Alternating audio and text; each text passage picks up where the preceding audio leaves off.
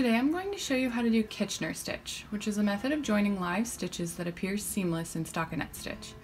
I'm going to be using a different color yarn to do the seaming, but if you want an invisible join, use the yarn tail from your project.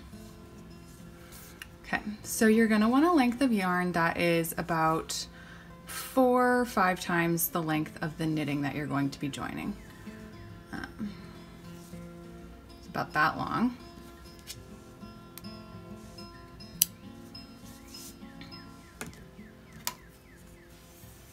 So that's about how long you'll want to cut your tail. You're going to use a darning needle and you're going to thread your yarn through there. Now you want your live stitches facing each other. So I'm using double pointed needles here just to demonstrate.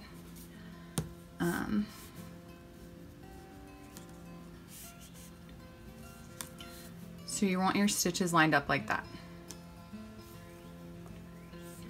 You're going to take your darning needle, and on the bottom needle, you're going to go into this stitch as if you're purling. You're going to pull the yarn through and leave a tail there.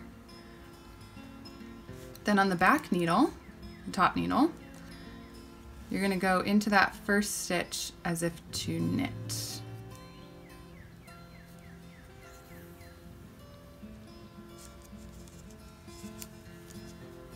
Okay, those are our 2 setup stitches.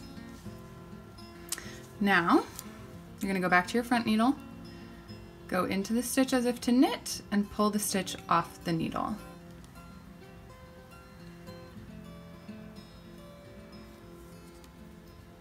Go into the second stitch as if to purl, and leave that stitch on the needle.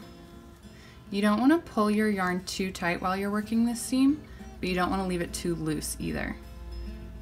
You want it to be about the same tension as the actual knitting.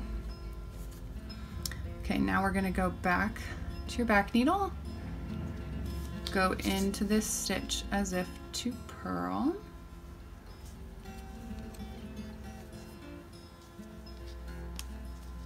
and slide the stitch off the needle. And make sure your yarn doesn't cross over the needles like that.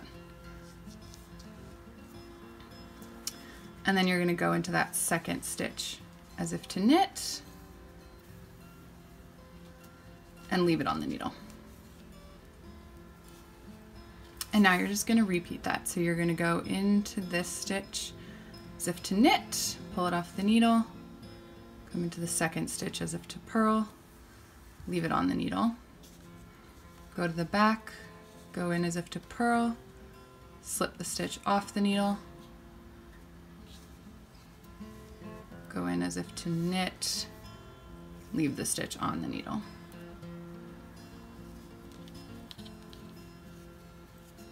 And you're just going to do that all the way across until you get to the last 2 stitches.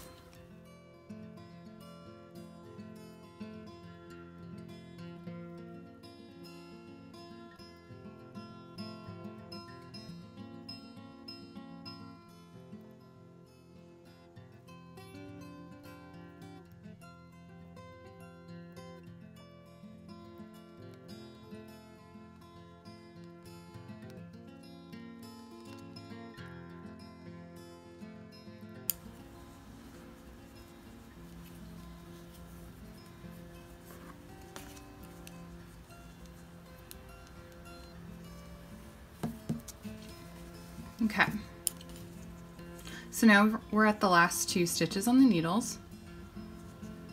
You're going to go into that first one as if to knit, into the second one as if to purl and leave it on the needle, into the back one as if to purl, slip it off into the last one as if to knit, leave it on. And then for the last 2 stitches, you're simply going to follow the same process, but you won't have another stitch behind it to process as well. So you'll just go in as if to knit, slip it off the needle, go in as if to purl, slip it off the needle, and there you go. That is Kitchener stitch. And as you can see, Of course, you can see my seam because I used a different color of yarn. But if you were to use the same color yarn, this seam would just look like another row of stockinette stitch in between. And so you can see I kind of tightened it a little too much over on this end. That's okay. You can just take your needle, since you still have a good length of yarn, and you can just kind of stretch the stitches out a little bit, loosen up that tension there, so that you don't have a super tight seam.